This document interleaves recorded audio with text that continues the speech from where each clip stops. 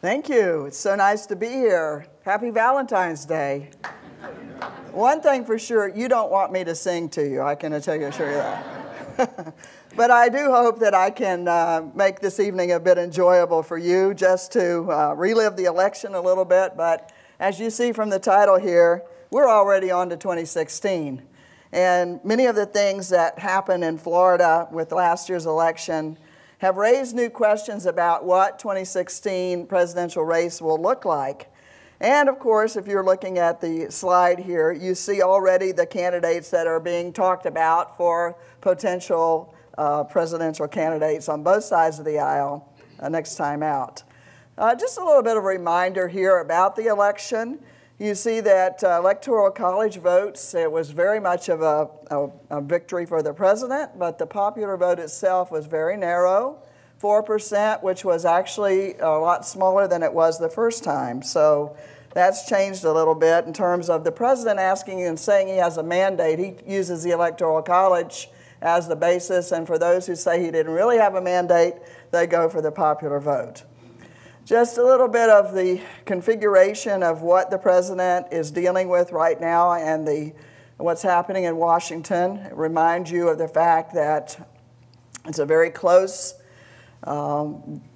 configuration of each chamber of the U.S. Congress, and the Democrats hold the upper hand in the Senate, but they have 33 seats to defend this next time out. And then, of course, you see the House of Representatives in the Republican hand narrowly. So the ones in the top are already running for re-election, and we have a third of the Senate up for re-election. But anyway, just to go back a little bit here and remind ourselves of what it was heading into the fall.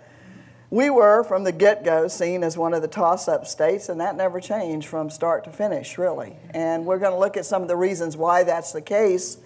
But there was never a doubt. And of course, if you look at the fact that we have 29 Electoral College votes, and we had more than any other swing state, and what a lot of people didn't realize was actually Florida had the same number of Electoral College votes as the state of New York. So we were tied for third for the most Electoral College votes.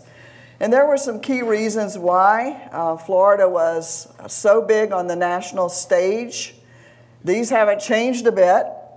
Our racial and ethnic makeup look more like the country as a whole than any other state. And in an election year where many people described it as demographics as destiny, well, Florida led the way in that prediction, which was why we were considered a bellwether state from the beginning.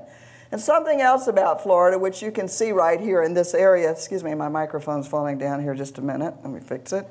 But you see that we have also the three key geographies that are important in how candidates and parties figure out how to reach voters.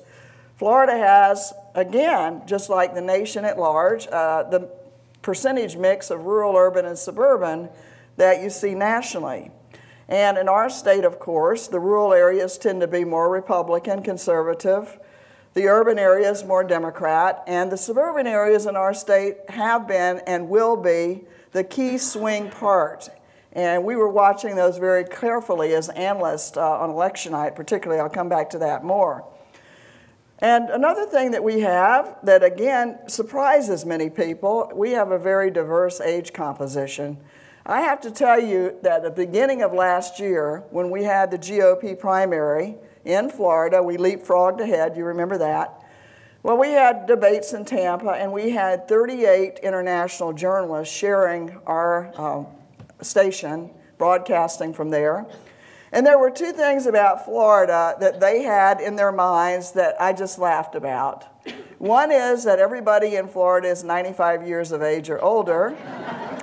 And the second is that every Hispanic is Cuban and votes Republican. Well, we in Florida knew that wasn't true, but we had to educate the world, and we did. Certainly, we have the most party competitive state in the country. Of the big states in particular, Texas, solidly red, California, New York, solidly blue, and here's purple Florida. And we were very, very competitive. We also have a lot of deep pockets, rich people in Florida that like to give money to campaigns on both sides of the aisle. And finally, and this is what makes campaigning so expensive in our state, we have 10 media markets, and some of them are huge. My market, the Tampa market, is Florida's largest market. 25% of all of our registered voters live in our market. But moving on here a little bit, you know, heading into last year, and we'll do the same thing in 2016, there's a tendency to always look back 4 years prior and try to superimpose that kind of politics into the current mix, but it didn't work in Florida in 2010 or 2012. Why? Because we'd seen a lot of demographic shifts. We got 2 more Congress members as a consequence of the 2010 census. The campaign finance laws changed. You've heard the term super PAC. In fact, super PAC was selected by Webster Dictionary as a new term to put in this year.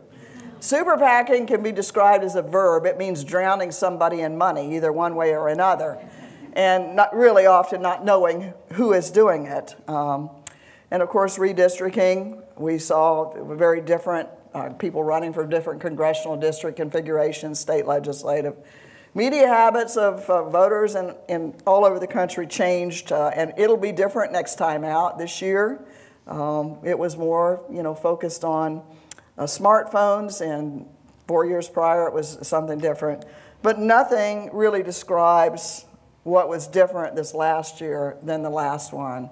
The cynical mood of the electorate, and it hasn't changed a bit. I just got back from Europe on Monday. I went over there for the U.S. State Department to talk about our elections. And one of the things Europeans found very interesting is the fact that Americans still have a lot of distrust in government. And the Europeans kind of shook their heads, said, oh, really? Because they don't get that in their news media. But it's all over the world, and of course, a lot of it's tied to the economy, as we'll look at. Well, certainly going into the election, this is my favorite cartoon of the whole time. We knew Florida was going to be a swing state, and that purple area down the middle is the I-4 corridor, and I love it. It says TV saturation bombing, and believe me, it absolutely was. It never stopped. But just to give you a bit of a feel for the competitiveness of our state, there was only a 4% difference in Democrats and Republicans in registration. And a hefty percent, 21%, are NPAs or no party affiliation, and you got 3%. Others like the Libertarians, the Surfer Party. Yes, we have a Surfer Party in Florida. My students are very interested in that one. Until I show them only 6 people belong to it, then, you know, not so much. But anyway, this just shows you again the competitiveness of our state relative to others, and both parties fought hard for it, as you know. It is also the case, going to the point I started out initially talking about, the diversity, the racial and ethnic diversity of Florida really was extremely interesting to the nation at large. And again, I say that's one of the reasons that people always look at Florida as a leading predictor of what the rest of the country is going to look like, whatever demographic you're talking about. But it was the case that 1/3 of Florida's registered voters were non-whites. And you see, it's kind of interesting because much was made of the Hispanic proportion of our population, 14%. But it got a lot more attention, but the truth of the matter was, that, and is, that 14% of our registered voters are African American or Caribbean black. So we have 2 very sizable racial groups, and they were a key part of the targeting of the parties. And then, of course, one of the fastest growing areas, though still small, is the Asian population in Florida. But here's the diverse age composition that, again, shocks a lot of people. But if you add together the under 30 and 30 to 49-year-olds, you'll see they make up 48% of our registered voters, and over 50, 52%, with the largest single group being the 30 to 49-year-olds. And one of the things that we saw, again, Florida way ahead of the country, we were writing about it as analysts way before the election was over, about the generational divide politically in our state, and I'll come back more to that a little bit later. And of course, in Florida, as nationally, women do rule. It's Valentine's Day, okay? But you do see that 53% of our registered voters are female. Now, I know some of you are statisticians, and you're going to look at that green sliver there, and you're going to say, who doesn't know what gender they are, okay? This is an artifact of the way that the Division of Elections reports registration data. You don't have to give this, and so there's that. They want to get 100%, so the green is there. Now, when I'm asking my college students, you know, they look at this and start laughing. I say, well, what is unknown? And they say, well, both, all the above, neither, you know, they can fill in the blanks. But anyway, aside from that. This is a little bit of something that I think a lot of the general public in Florida doesn't quite get about our state, is the diversity and the size and number of our media markets. You know, there's states, many states, that only have one media market. So you get an appreciation for why it costs so much to run here. And keeping one ad up in all 10 markets for 1 week was estimated to be around $2 million this last election. So when you talk about why you got to raise a lot of money, well, there you go. And in terms of the biggest media market is Tampa, followed by Miami, followed by Orlando. So that I-4 corridor is why we focus so much on it, is because for years now it has been a perfect predictor of pretty much how the state's going, and it was again this year. But going into the election, this was what we were seeing, was that the I-4 corridor was going to be the battleground yet again. And technically, you are part of the I-4 corridor market, in that you're part of the Orlando market, I believe. So here, this shows you 44% of all of Florida's registered voters were in those two markets of Tampa and Orlando. Think of it, almost half of the state in those two markets. And so if you looked at where the candidates went when they came into our state, it would always be one of these two markets, sometimes both, and then they'd either head south to South Florida or north to Jacksonville. And that was pretty much the pattern of where they went. Now, why it's important, and looking ahead to 2016, markets are how the politicians and the parties look at a state. They really don't focus that much on county by county. They look at it from this perspective because that determines where they're going to buy ads and where they're going to send their candidates and surrogates to get the most media attention. And this is something, again, that Florida is very difficult to traverse because we have such a difference in the makeup of our different markets. But anyway, to start looking ahead a little bit, just to remind you of what the presidential election map looked like. And you see that two southern states stayed blue, Virginia and Florida, but North Carolina went red. They were blue in 2008. I can tell you on election night, and I'm sitting in the television station, this was the nightmare map for me, because I lived through 2000. Was Florida wasn't called, wasn't called, wasn't called, wasn't called.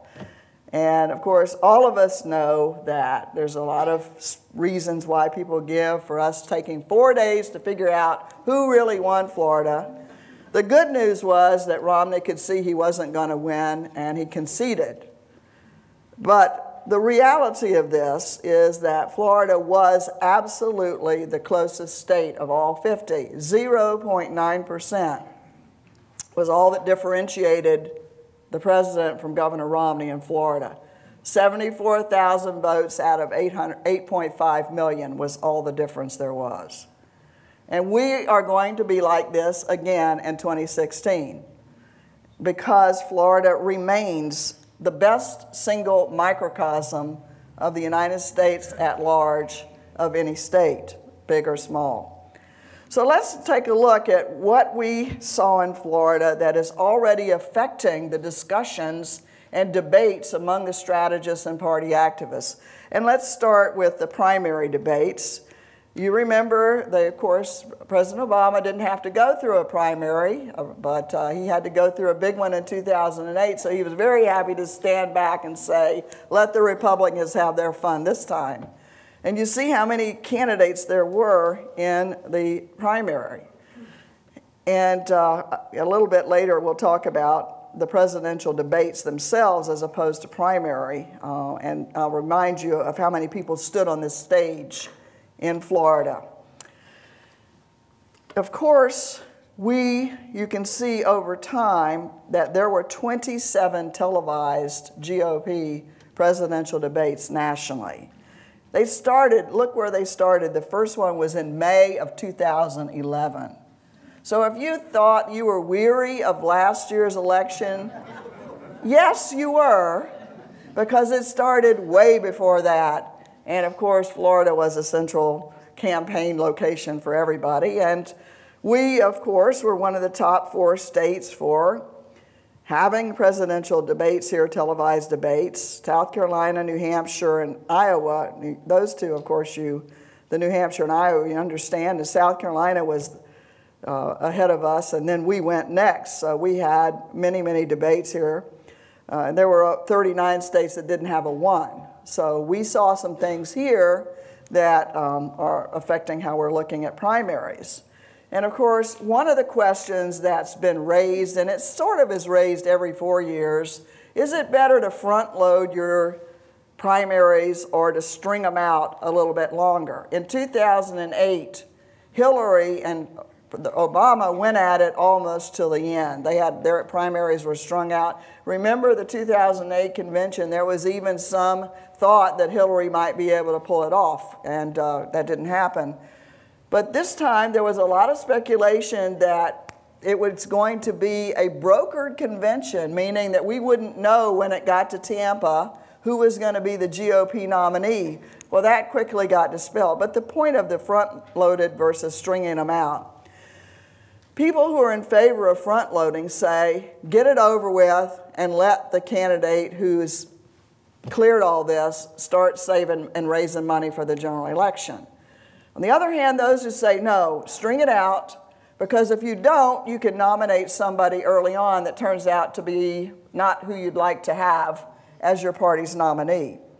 But the relevant concern for what Florida did, this is twice in a row now, Florida and Michigan have raised the question yet anew about, is it smart to start out this whole primary season with 2 states, Iowa and New Hampshire, who are extremely unrepresentative of the rest of the country. They're very rural, they're very Anglo, and this is why big states again, Michigan and Florida, twice, they did it in 2008 and 2012 both, looked at the situation, and the parties in those 2 states said, you know what, this is not good. We are going to leapfrog ahead. We're not going to go in the order that the primaries tell us we have to do, even if it means losing delegates at the national convention, which did happen. And so even now, the governor of Iowa has said it's not a great thing to have this thing called the Iowa straw poll, if you remember that. It's a fair-like thing. You can pay people to come in and vote. It's a little strange, but anyway, that doesn't sound good, but you know what I'm saying. It's at a fair, and it's an informal kind of thing. But as he pointed out, it costs millions for both parties to play in the straw poll and the candidates. And yet, it doesn't really even ensure that the person that wins the straw poll in Iowa is even going to win the primary or the caucus when you have that. If it had been the case that the straw poll winner in Iowa would have been the nominee, it would have been Michelle Bachmann. So again, the diversity of America, the growing racial and ethnic mix, and big states looking at this, there's a lot of pressure to reform the idea of starting with Iowa and New Hampshire. Now, the answer to the next one is also debated, but you absolutely know the answer to this one, and it has a meaning for next time out. It was true that President Obama's campaign didn't have to spend a penny on opposition research. Oppo research is when you try to find everything bad about a candidate, because Romney's opponents in the GOP did it for the president. And when you think of it, Romney had been through 20 televised debates before he was ever nominated. So if there was any blemish, it was already out there. Think of it. Next time out, though, we're likely to have competitive primaries in both parties. There's no incumbent next time. So this may be really interesting. Cable television may be the loser on this front, because I don't think you're going to see either party really wanting to jump in and have all these televised debates, knowing how much it did in Governor Romney this year's cycle. So I'm guessing the answer to the next question, will there be fewer primary TV debates in 2016, to be very much the affirmative. There probably will be fewer. So let's move from the primaries to the national party conventions. Again, Florida raised a lot of issues that are now being discussed by both parties. And of course, one was in Tampa, the other in North Carolina, and both parties thought that they would pick a state that they needed to win. And so the president thought he won North Carolina in 2008, that North Carolina was turning blue, and that if he could win it again by having the convention there, it would symbolize the growing change in the South more towards the Democrats. The Republicans thought, on the other hand, win Florida. They knew they had to have Florida to get the nominate to win the presidency, and so they picked Tampa, the state's largest media market, and the most divided. And by the way, I didn't mention this, but the I-4 corridor itself, Tampa plus Orlando, the breakdown of registered voters heading into the election, 38% Democrat, 38% Republican, and the rest independent. So, you know, it's just a competitive state, we know that. But the questions now, and site selection is always competitive, and the parties are starting to rethink conventions a little bit, because it's been a while now since the parties have selected a state that actually helps their party win a state for their convention. Secondly, you're going to see a rethinking of scheduling the conventions in midsummer or late summer. I don't think you're going to see another late summer convention, not just because of hurricanes, you know, but also because Romney was terribly disadvantaged by the rules which said that you cannot officially get the money that you're due for the general election phase of the campaign until you've been officially nominated. And he was not nominated till late August, which let Obama, who had no opposition, run ads branding Romney badly the whole summer. So that's the issue on that one.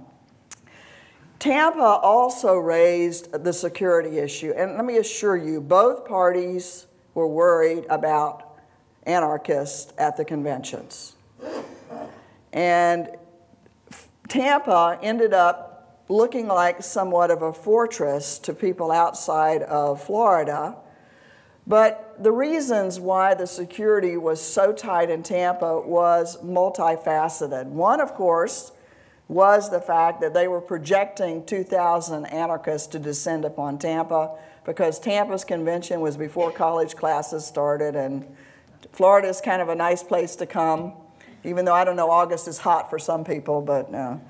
But the other thing that was more important was CENTCOM. You know, Central Command is at MacDill Air Force Base in Tampa.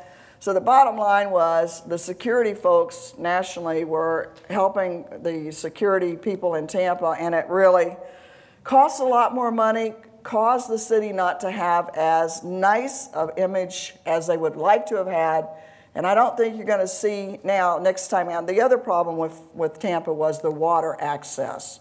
So you had three things: anarchists, water surrounding the convention center, and CENTCOM, a military installation. So I think next time out it's going to be difficult for coastal states or states with major military installations to land one of these conventions.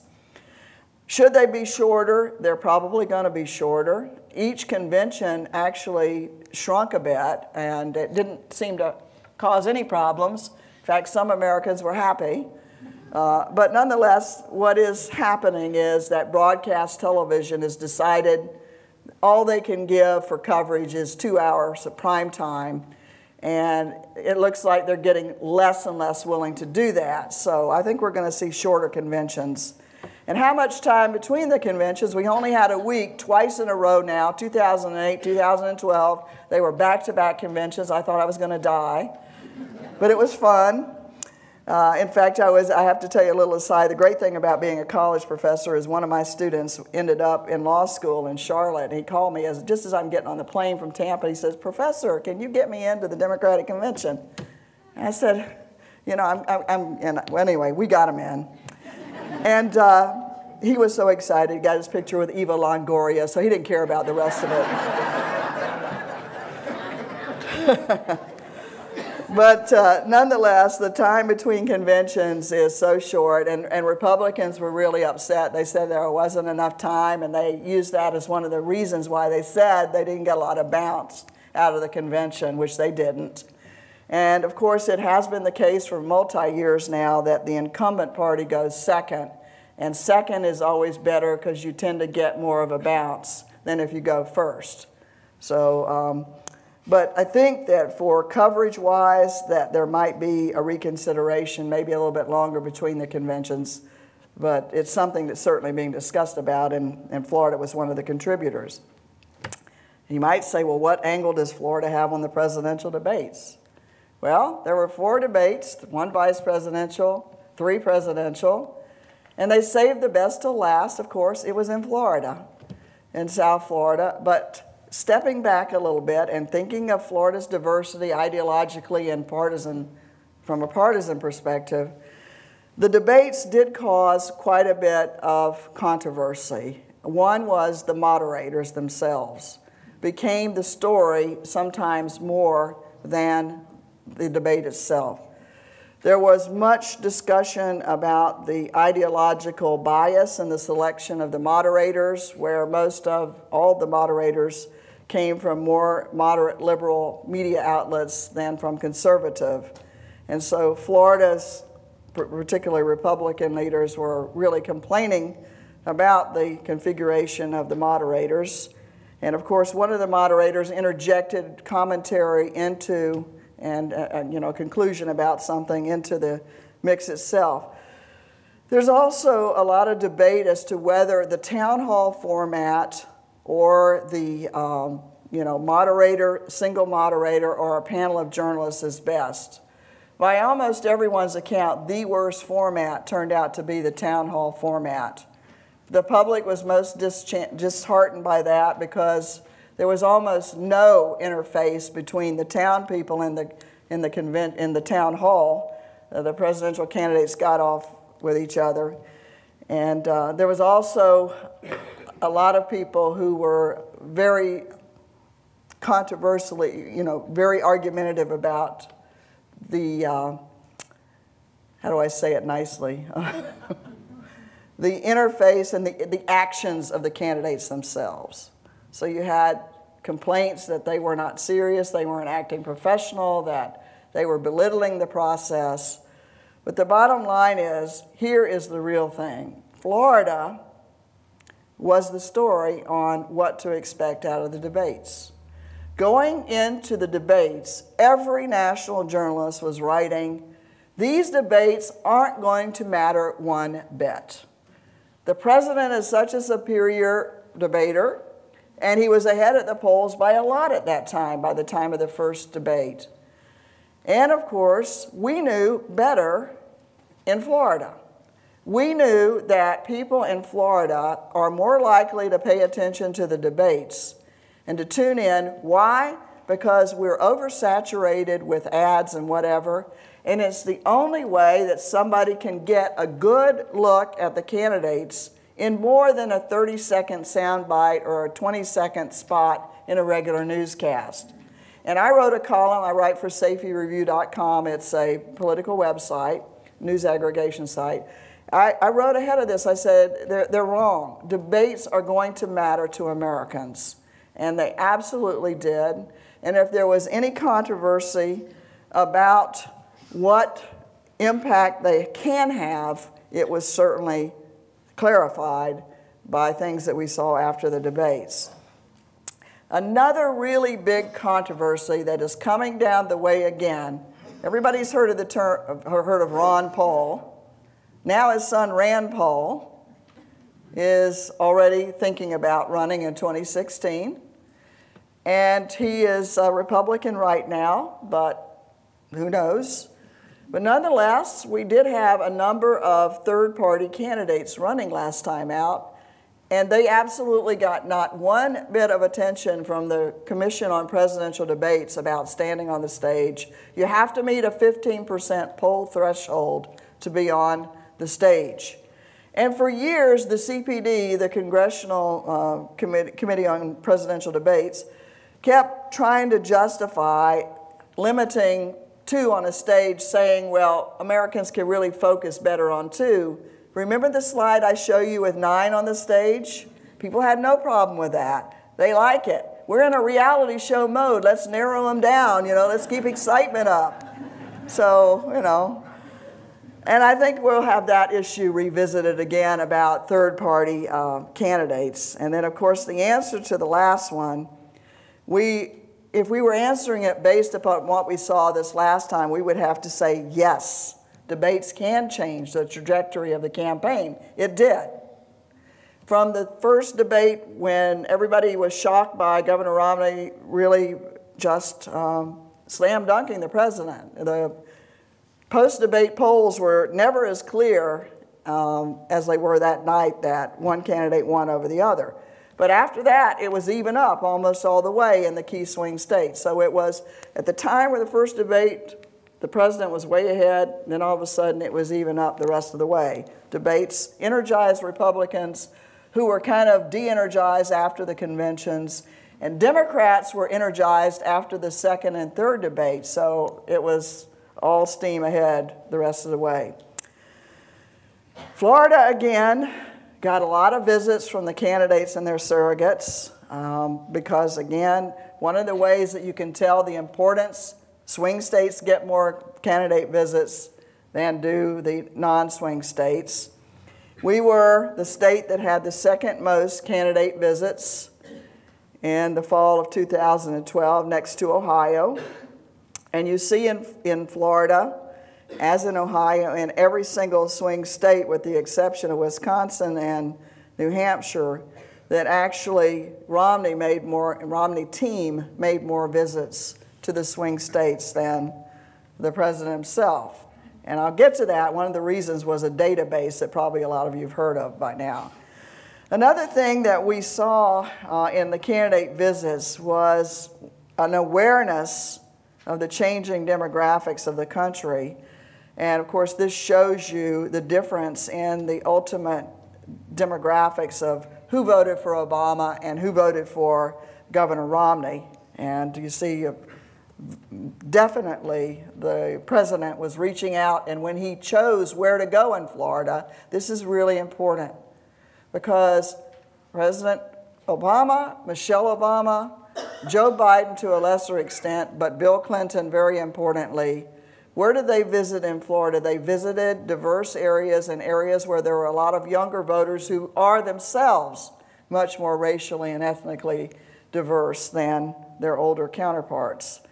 And this is going to be very important because this is what exactly the Republicans know to be the case. This is projecting forward nationally the changing makeup, particularly the rapid growth of the Hispanic population, and also you can see even the Asian population is projected to pretty much double by the next time out. And so they project that by 2050, as you see here, that whites will not be a majority of America's population. So both parties know that they have to reach this younger demographic, which is liberals, secular, and more likely to be registered as independent but to vote Democratic. So it's quite interesting what challenges we have ahead of us. So the questions for 2016, will the Republicans pay more attention to diversity? The answer, we're starting to already see the answer is they have to. And one of the things that was also interesting about the coverage of the conventions, how many of you watched at least some of each of them? Okay, great. I knew you would say yes. This is my college students, well, sort of, In my classes, yes, but what was really telling was the split screens, and you had one split screen, and I'm going to say we're in Charlotte, we're the newscasters, and we've got a split screen with a shot of the delegates to the Charlotte Convention, and then they'll quickly put next to it a shot of the delegates at the Republican Convention. And the image that it projected of one being more inclusive and whatever was very damaging to Republicans. And I don't think next time out you're going to see the same kind of inattention to delegate diversity at the Republican Convention that you saw this time out. Split screens can be very, very effective when they're used to project images and so forth. And of course, next time out, President Obama will most likely be a surrogate on the campaign trail. And of course, right now, the parlor game is a Hillary versus Joe Biden matchup. We don't know, but you know, the day after the election, we were on to 2016. So the question mark is just, this is just kind of fun. Would President Obama go with Biden or go with Hillary or what, you know? And there's a lot of speculation that one of the, you know, promises that Bill Clinton might have gotten out of the president was if his wife does run, that he'll be out there campaigning. But think of it.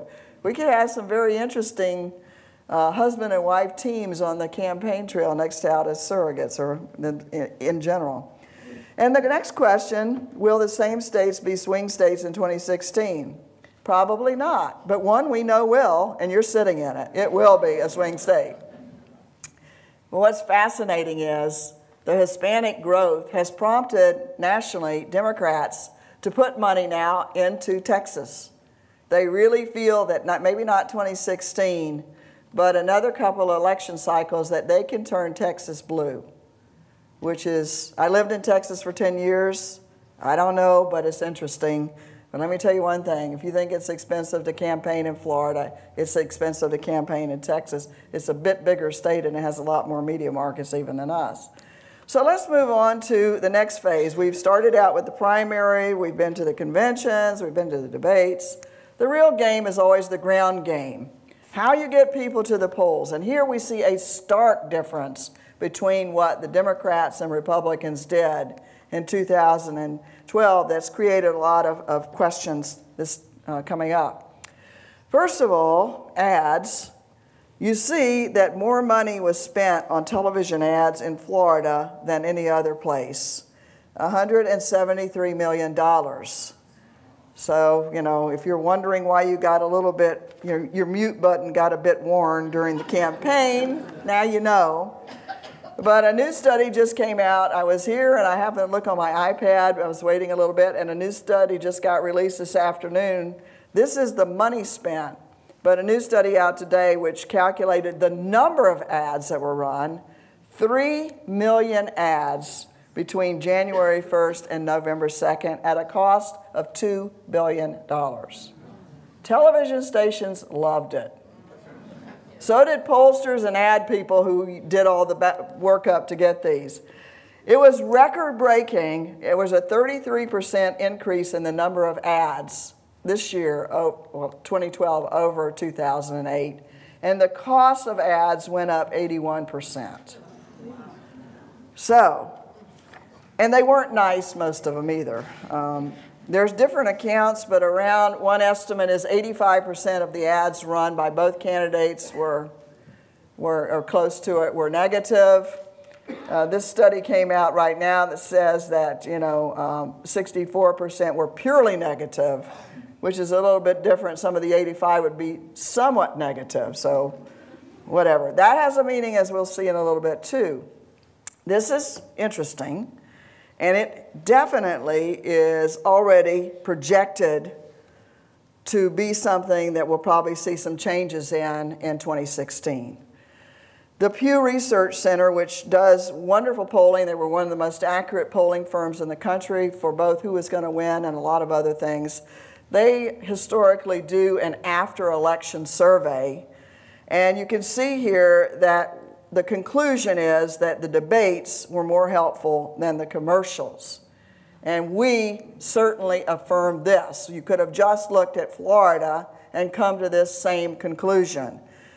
And in terms of the negativeness of it, the top ad was run by the president and the bottom ad was run by Romney. So they were each critiquing each other negatively. You saw very, very few positive ads whatsoever out of either campaign.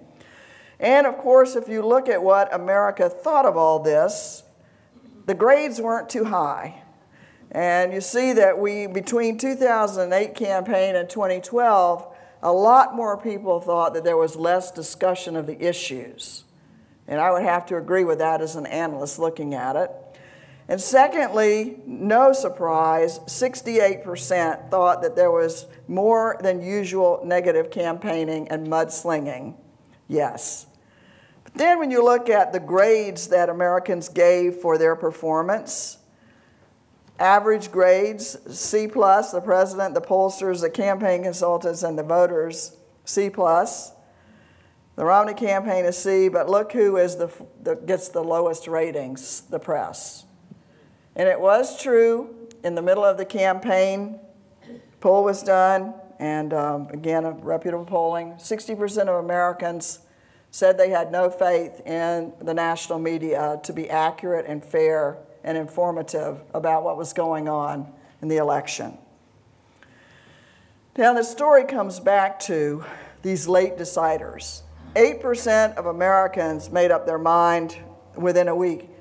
In Florida, it was 8% made up their mind the weekend before the election or the day of. And you're scratching your head and you're saying, how in the world could somebody not know who they're going to vote for in Florida, where you've already seen the oversaturation of ads that we had, etc.? Well, here's the answer, and this is why Obama, in the end, was able to pull ahead in the finish line in Florida in a photo finish election. The 8% are almost all women, young voters, 18 to 29, and minority voters, particularly younger and female minority voters, as we'll see. And this is pretty evident of the fact that there was a generational divide. This, to me, is one of the biggest stories of the election that got virtually not much attention and should have. And we saw it right here in Florida. This is a trend. Think of it. Florida, we saw it. I was seeing it in polls from the moment I started looking at polls, and I always look at the age breaks. We could see it every step of the way in our state. And it turned out to be that way as well nationally. And here's what I was talking about. If you look at just the 18 to 29-year-olds nationally, and it would have been very similar in Florida, you can see that the strongest support, and these are the millennials, are women of color, the Hispanic and black or African American females were much more likely than their male counterparts to vote for the president. And you might ask yourself, this is really interesting because, again, we see it in Florida universities. It's because more young college students are women than men, and the gap is particularly wide within the minority communities. So this was not terribly surprising in a way. But it is interesting that if you were to ask yourself, what is the most Democratic voting cohort in Florida and nationally today, it's 18 to 29-year-olds. The millennial generation is almost, I think maybe even slightly bigger than the boomers. The two big age groups are those two, and their politics couldn't be more different. They're very different. And now you have to say the most solidly Democratic voting bloc, again, 18 to 29-year-olds. Think of it, in less than 10 years' time, 10 years ago, that would have been the 65 and older portion of Florida and nationally. So you ask yourself, what's happening here? And this is where a lot of the pollsters went wrong. They forgot about something called generational replacement. You've got to look at older people dying off and going to glory. We'll give everybody a plus on that one. And this is where polling in Florida was really off because it was very inaccurate within the Cuban population in South Florida, where historically that Hispanic group has voted heavily Republican. But the last couple of election cycles, that younger cohort of Cubans has been definitely moving more towards Democrats. Why? Because they don't care so much about foreign policy and Castro. So, you know, we now know as social scientists and pollsters, we got to pay a lot more attention. So here we get into some big questions. Is it better to run your ads, a lot of them earlier or later? Obama ran early, Romney later. We don't know if that pattern will hold up. Do negative ads cause lower turnout? This one is causing alarm on both parties because the answer is yes, it did this time. Turnout went down 4% in Florida. It went down nationally. Many blamed the oversaturation of ads and the inability of parties at the end to get people to the polls, except for the Democrats who figured out younger college students could be gotten to the polls by other young people who were community organizers and embeds. And then, of course, is it better to spend more on TV ads or on databases? Obama had the database to die for. Republicans did not. They both had massive databases to help mobilize voters in early voting at the end. But the Obama campaign spent anywhere from $225 to $250 million constructing a database which knows just about everything about every one of you in here. It is very, very detailed. And just to give you an example of what the discussion is right now, Republicans have already said next time out, they know that they have to get a more sophisticated database, and they're probably going to spend more on that than they are on television ads. And again, Florida contributed a lot to this discussion.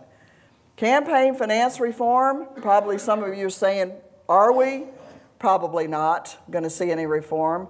This was the most expensive election in presidential history, $6 billion election, and you can see compared to $5.3 billion in 2008, $1 billion in outside spending through PACs. Here's a look at the spending. This was presidential candidates. This would have been all of them. Democrats, $739 million roughly, and Republicans, $625 million. You can see the amount raised and so forth. In terms of big donors, rich people in Florida, we see we're a state that contributes a lot to presidential candidates. Here's a look at the PACs that were very influential and spent a lot of money. Both sides left a lot of the negativism, especially early on, to the PACs. Each side ended up with about the same percentage of money coming from PACs. Florida was the fourth largest state in terms of contributing money to campaigns. And when you look at it, Florida ranks 6 in terms of money given to Democrats. And for Republicans, Florida ranked, let's see, where is it here? 3rd in terms of money to Republicans. So we are a very big donor state. Would Americans like to limit the money spent on campaigns? Yes. Do they think there should be limits on corporations, unions, and other organizations? Yes, 83%. Would they like to know who's paying for political ads? Yes. But are we going to see any change in the Citizens United court ruling which allows all these things to happen? Perhaps if we have some members of the Supreme Court resign or whatever, but that's a long shot. It is not going to come from any congressional reform, I can assure you that. It's like the foxes guarding the hen house, and they're not going to change this. Will we see super PACs forced to release the names of contributors? Many reformers would like that. They believe Americans have a right to transparency. But in terms of betting on it, I think it's up in the air, but I'm probably a little bit come down a bit negative on that. Election reform, I don't need to tell you Florida affected the nation on this one. When we changed our early voting lines, we had long lines. We were out there on election night with not the answer in. Election reform was a big part of it. It was not, however, photo IDs in Florida as it was in a lot of other states. We have a fairly liberal voter ID law. It was, in fact, the long lines, the changing of the early voting, and some of the registration changes, which led to, of course, causes of voter suppression, claims of voter suppression. You see, nationally, there wasn't a lot of complaint about problems with the voting process. 73% said it was managed pretty well where they live. But on the other hand, we have seen a constant decline in the amount of people who say that they're confident that votes are being accurately counted. Americans still don't like the Electoral College. We ain't changing it. Every 4 years, the party that loses wants to reform the Electoral College, and the one that wins say it's just fine, so I don't think we're going to see much there. Will we see voting online? Probably not, with cybersecurity issues escalating. In fact, younger voters will tell you more than anybody else they're a little bit nervous about online voting. Will we see national legislation on things like time limits on voting and so forth? We may, because the president has made that a big part of his inaugural address and also in his State of the Union address. Will we see more prosecution of election fraud? Perhaps, but the press doesn't seem to give a lot of attention to election fraud. And of course, another thing, we can't even know or think that what we see now with media is going to end up being the same. This last election, you can see that it's still true that television is king, but you see the increase in getting news online and through mobile sources. And have we seen people change their media habits again? The internet is going close up. Television stations, I can assure you, are very nervous that they're going to be obsolete. They're worried about a business model right now. It'll be a few years yet, but they have that on their minds. Campaign news sources, this was done in October. Cable news, followed by local news. Americans trust local news more than anyone else. And in fact, that's why the candidates prefer to be interviewed by a local news reporter or anchor than on Meet the Press or some kind of national program. Media bias, Americans think so, Republicans more than Democrats, but there's a little bit of concern, and it's escalating the fairness of the press.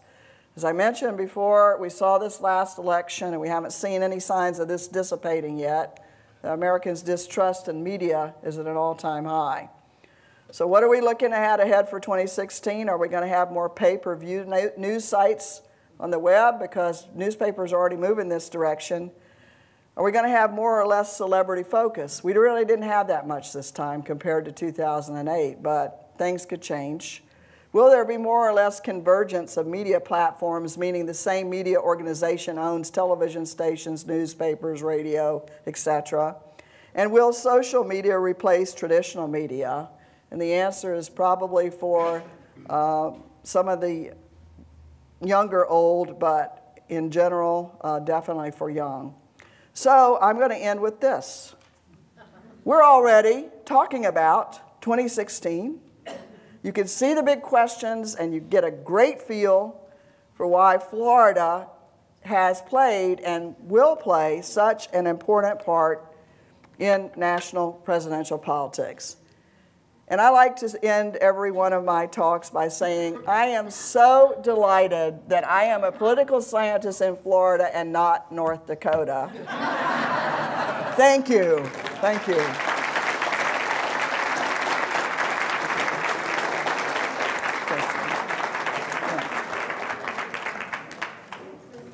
Questions? Any questions?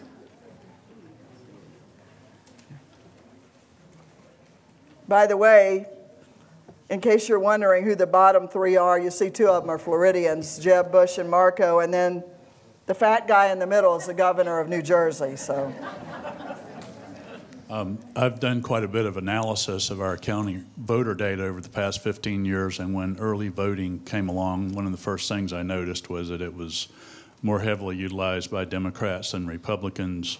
I can't recall his name, but during this past election season, I think I saw a fellow on national TV who had written a book on elections who said this was a national phenomenon. Mm-hmm. In your opinion, would you agree that anyone in Tallahassee who was reducing early voting would have to have known that it would reduce Democratic voting more than Republican voting?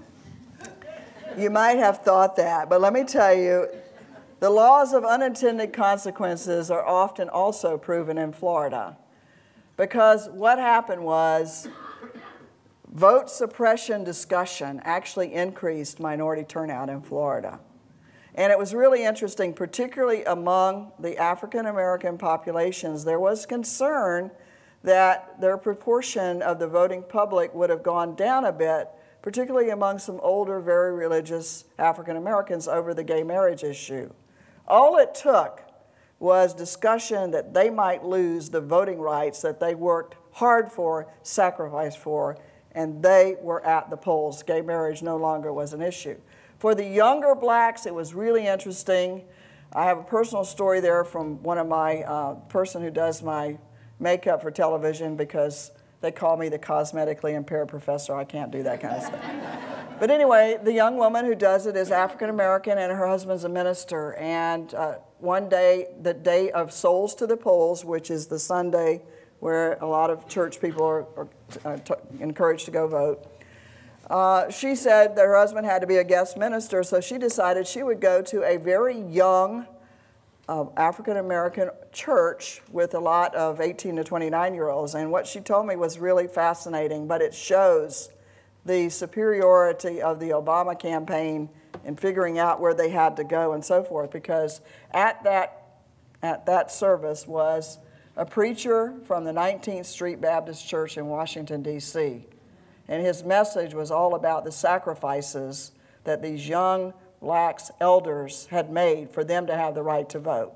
Because younger voter was, it was iffy as to whether we would have an increase in younger voters, but it absolutely happened. So voter suppression talk was very mobilizing for younger voters. And let's face it, it was younger voters who, in the end, pulled Florida across the finish line for the president. And in fact, the biggest surprise to every single analyst in the country, doesn't matter where, was the fact that young voter turnout went up this time instead of down. No one, no model, no nothing had predicted that. What did it? That superior database that the Democrats had. They were running 66,000 statistical models every single night, pinpointing exactly where there was softening points, sending in a big surrogate speaker like Michelle Obama or Bill Clinton or the president himself. And you could see that particular model absolutely employed in Florida. So, sure. Yes, on the early voting, do you see that states that have early voting have a larger turnout than states that do not have early voting? The answer is no. No, there's not a lot of evidence that early voting increases and expands turnout. It just means people change their minds about when they're going to vote. There's not a lot of academic evidence to suggest that it... So you don't see that there will be an effect of influencing states that have voting only on election day going to early voting? Well, I think that you've seen that trend in general, but it's not because of turnout. It's because for a lot of supervisors of elections, being able to spread it out over a number of days makes an election more manageable. And let's also make sure that we understand that when you say early voting, there's two kinds. There's in-person early voting, and there's absentee voting, which is also a form of early voting. And you were right, the gentleman that asked the earlier question, Democrats were much higher turnout and using the in-person early voting, whereas Republicans had a higher use of absentee voting. And that's been a pattern that's, we've seen for a while, but the Democrats, again, really from a strategic perspective, really emphasized early voting in person, because here's what happened. It was very, very strategic. If you voted early, and everyone knows that as public information. So what happened was clever pollsters got a list of all the people that voted early and phoned them, and Democratic pollsters did that and then publicized the data showing how much difference there was in Democratic support, the voters voting early were for the president and then for Romney. And it became then a mobilizing get out the vote strategy for Democrats. So you can poll people who vote early, and it was used very, very effectively in key swing states. Florida, of course, won, and Ohio, the other big one, same thing happened. Do we have time for one more question? Pick one. I can't. You pick. Yes, I have read that there was a difference in, I may not remember the number correctly, 1.4 million voters for House of Representatives more voted for Democrats than Republicans, and the difference, the reason the House of Representatives is still in Republican hands was effective gerrymandering. I'm wondering whether you think the constitutional amendment we passed, supposedly prohibiting that kind of thing, really made a difference in Florida. Yes, it did. Democrats picked up 4 congressional seats. They picked up 5 seats in the Florida House of Representatives, and I think 3 in the Senate, somewhere thereabout. And yes, it did make a difference. But the problem that people don't understand about redistricting is that increasingly people tend to move where there are others who share their ideology and politics. And this is the problem with redistricting. The public is not evenly distributed across the entire geography of a state. It would be very difficult to draw, for example, a Democratic district in Naples. Naples is one of the most Republican. It would be very difficult to draw a Republican district in Broward County. So, you know, this is the thing. And, but yes, it was the case that Florida did better as a consequence of the Fair Districts amendments. Now, would Democrats liked it to have looked even better? And we still, of course, have a couple live lawsuits about the issue, so it's not totally resolved. Thank you for sharing Valentine's with me. Thank you.